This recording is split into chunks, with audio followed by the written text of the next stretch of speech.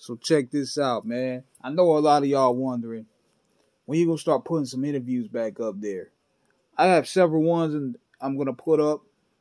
It's just that I've been so booked and I've been so busy, man. And plus, it takes a while for me to upload on YouTube when it comes to editing and all that stuff. So I'm gonna have some interviews up there. I'm gonna have some up there starting this weekend, as a matter of fact. And plus, I've been busy. I've been also trying to put a tour schedule together with the big homie Fleetwood and the Cotton Pickers.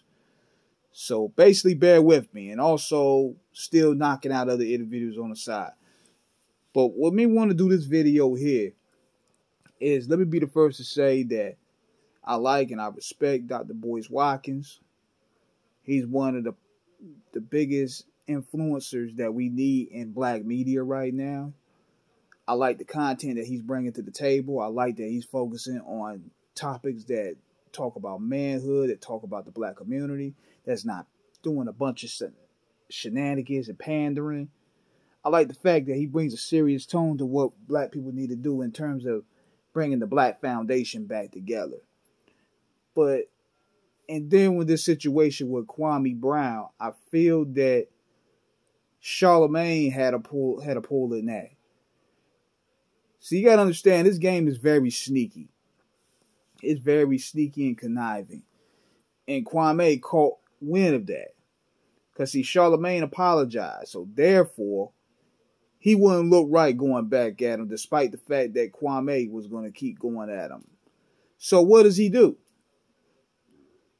He gives Boyce a holler like, look, man, send out a dog whistle to probably get his channel, a passive-aggressive way of getting his channel flagged. So then Boyce comes out here and he does a video, titles it, hold on one second. And you can't tell me that this wasn't pure obvious.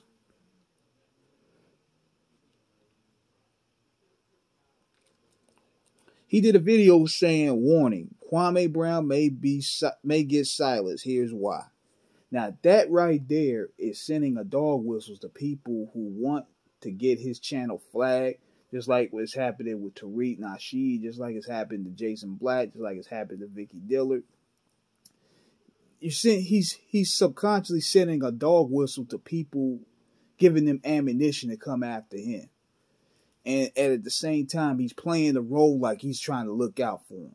But in reality, it looks like a bid in Charlamagne's doing, because he said many times that Charlamagne is his friend.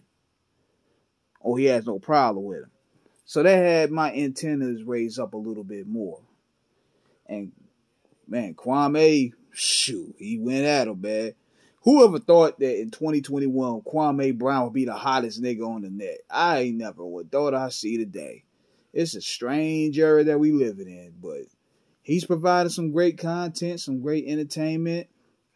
I hope he keeps the energy up, keeps his message getting across, because just like I said, we need balance in media, man. So let me know what you guys think. Was Boyce Watkins out of line? Let me know how.